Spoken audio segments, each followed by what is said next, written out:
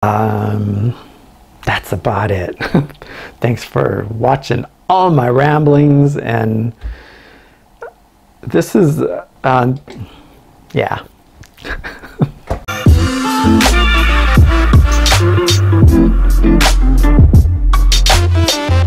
And the spread, from the looks of it to me, is about a good 7 inches. I've got like a 7-inch ball down here on the bottom. So now as I lift it up, I'm not sure if that was, so this, the spread on this, on the table, oh yeah, it is showing up there. What I should do as I pull it up, we can kind of see it's more intense just right here the closer I pull it up. Now, you could argue that these lenses, if you look at this, you could argue that these lenses are spreading the light out here, which it is kind of spreading the light out here, but the intense part of the light is just right there in the middle. And that's what I find if you take the app, right? You can measure the lumens, and you can measure the par, excuse me, you can measure the par, and as you come away from that center, the par is less, and it intensifies as you get right into that little light there in the center. And so you can see here the 2 dots that happen, and those 2 dots kind of stay. It's difficult to see. I'm pretty sure the camera's not picking that up, but the 2 dots grow, and by the time you get down here, we're at 7 inches, which is why they say with the Vipar spectrums, you want to take them 2 feet off the tank in order to get the spread, but that's a lot of BS too. Depending on how big your tank is. If you have a nano tank, you better pick that Vipar spectrum, 2 feet off, 12 inches minimum away from the tank. But if you've got a 30-inch, 29-inch deep tank like I do, where the first corals are only at 16 inches, you can rest those lights right on the top, right on the lid. So anyway, this is what this is the spread on these cob LEDs. However, these guys, the spread is amazing. Like, I noticed right off the bat, I swapped out these blues here with one of these cob LED blues, and it just, it filled the tank. I mean, you can see the white in here. There's not a spot on there anywhere inside the tank. There's not a little highlight dot anywhere. It's just lighting up the entire tank, which I love about these, and I bet these are what you find in some of your higher end tanks. But this is $2, $2.50 for buying one. If you buy more than just one, then the price comes down. But anyway, I've got enough of these that I'm probably going to pop them on either this heat sink or another heat sink and put it in the main display tank, because I just love the spread on these, and I'm curious how it's going to work in the big tank. But for this little guy, I'm pretty sure that I'm going to go with the one LED that has all 6 colors in it. So that was kind of a lot to say. I'm left in the dark now. Let's see what kind of scheme of LEDs I'm going to end up with over here. Wish me luck. If you've already done this, and you've decided to go with the cobs, or you've got a small little tank like this, I'm curious if anybody has used that one LED that has 6 LEDs inside of it. That's the next experiment I need to do, is get that wired up. I'm going to put it on top of here, and in the morning I'm going to turn that one on and see if it brings everything to life. If it doesn't bring everything to life, I mean, I already measured it with the par meter on my phone, and it looks good, but I'm not sure. Those LEDs were not made for a reef tank, or maybe they are. Maybe that's what some of those $65 LED, nano LEDs are using. That's what I'm thinking they're using, and that thing was only $3 so on eBay. So $65 versus $3. Oh, I was going to show you the app that I'm using and the way I'm getting these lights to be controlled individually. So you see there, the app that I'm using is called, cancel, boom. It's called Magic Home. The app is Magic Home, and you can get these little controllers. Here's one. You can get these little controllers. This one you can supply 5 to 24 volts, and you can control three different things. So like if you wanted to put white and red on one of them, then you could put green on a separate one and blue on another, or blue and UV on one. Then you could put red on its own, and you can put green and white on its own, or maybe red and green on one of them. So anyway, basically you can only control 3 things with this. So if I wanted to control more than 3, then I'd have to get 2 of these and connect it to each color individually, and then run it in the app separately as a separate unit, which you could do. But I don't like that. You can also get, and these are Wi-Fi. This is Wi-Fi, right? So that's why I'm able to use it on the app. This is $6. You can get them as little as $4 if you buy a handful of them, and it's free shipping, Amazon.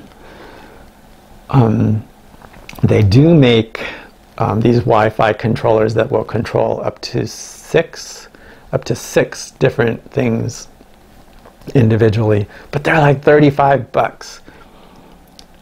So I'm like $5 or $6, $35. I think I'd rather just go with a couple of $6 ones, or like what I was saying, maybe I'll put red and green on one of the channels, and then put white on its own channel, and then put UV and blue on their own channel. I kind of like UV and blue at the similar intensity, so that's why I'm kind of thinking we'll stick with UV and blue being on the same channel. But yeah, and these things, they're so tiny. Look at that.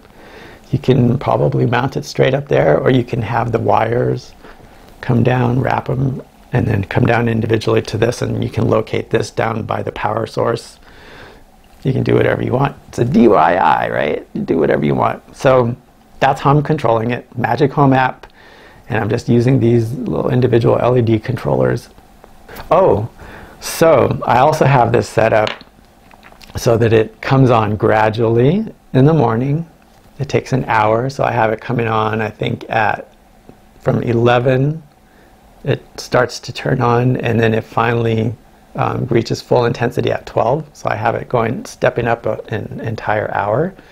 And then in the evening, I have it doing the same thing. I can't remember what the times are that I have it coming on and off, but I have it powering down over the course of an hour, and it just lowers the intensity. It's kind of cool, and I really don't think corals care about that, but because on the Vipar Spectra I haven't had that, and I've had it for a year, and my coral's growing and that kind of thing. Maybe it'll grow much better if I don't shock it in the morning. I know when I first got that the tang, the sailfin tang, that big giant sailfin tang, and I put him in the tank, and the first morning when the lights came on, boom, the Vipar Spectra just, because I have 3 of them, and they don't come on simultaneously, they come on individually. They go psh, psh, psh. And the sailfin just freaked out. He was like, woo, what's going on, what's going on? That was the blues. And then the whites came on an hour later. And I watched him, and I watched him for a whole week, and I really wish I would have filmed it. But by the end of the week, he's used to it. He could care less if the lights are on or not. But I thought that was interesting, because it was a bit of a shock, and I was thinking, oh no, am I going to have to start figuring out a way to put an Apex controller on there to control the Vipars, because you can do that.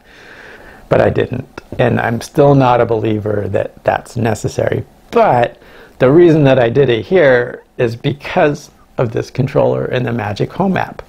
Now, some controllers, it depends on the controller. These controllers, the Magic Home app does not give you the option to have a ramp up or a ramp down. But the way I'm doing it is I'm using Alexa. So you can use Alexa or you can use Google, the Google Home thing. And within Alexa, Alexa will control this, because you can, give the voice command to Alexa and say, Alexa, power up my nano tank or whatever.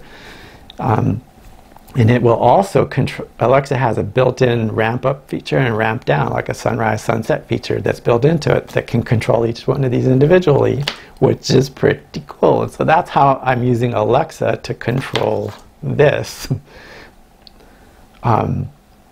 I thought that was pretty neat, so I just did it. And when I get this cob fixture going, I'm going to do the same thing. I'm going to put on a ramp up, ramp down. As long as I don't have to pay $600 to do that, why not?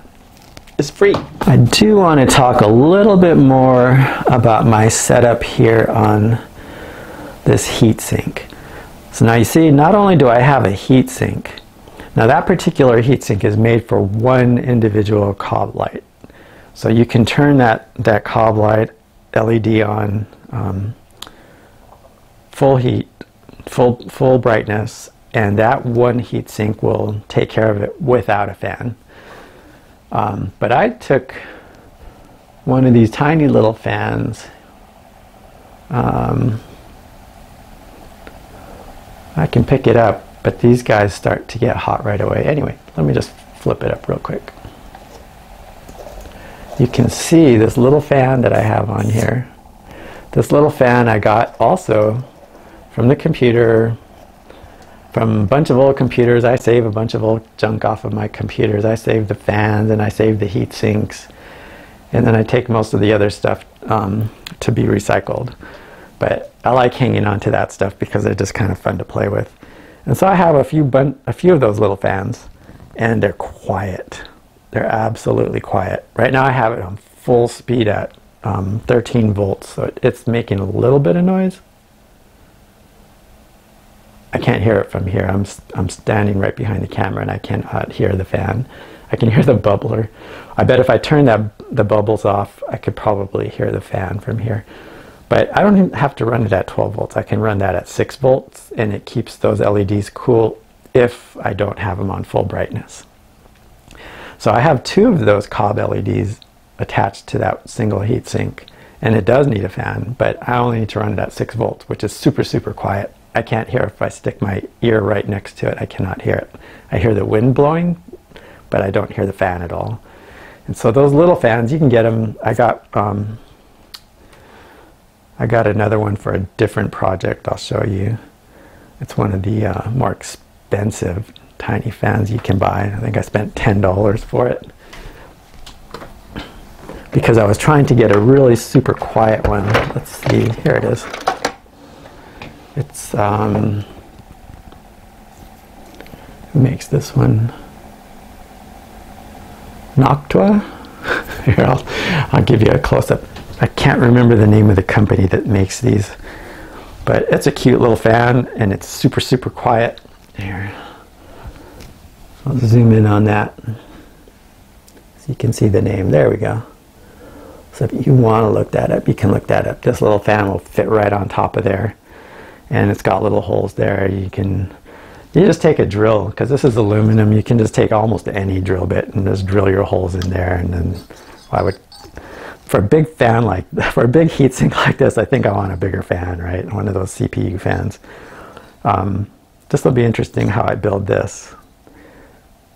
And I'm not sure that this is really going to need much of a fan on there, but those cobs, they do get a little hot. They do get a little hot, so I'm not gonna lie. When I put that on the big display, I'm pretty sure when I put that on the big display with all these little cob LEDs, I'm pretty sure I'm going to be demanding close to 80%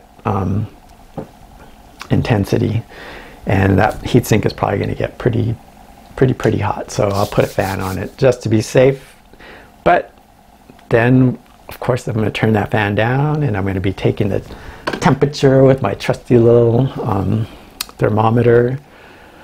Spicy Reef here, signing off.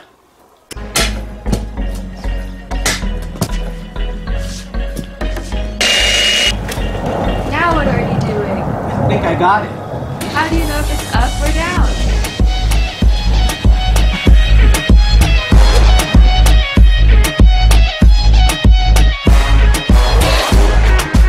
I was wondering why that ball kept getting bigger, and then it hit me.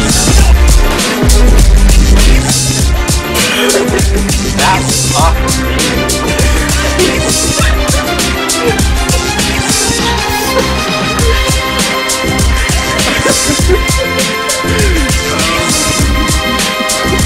That's so bad. Yeah.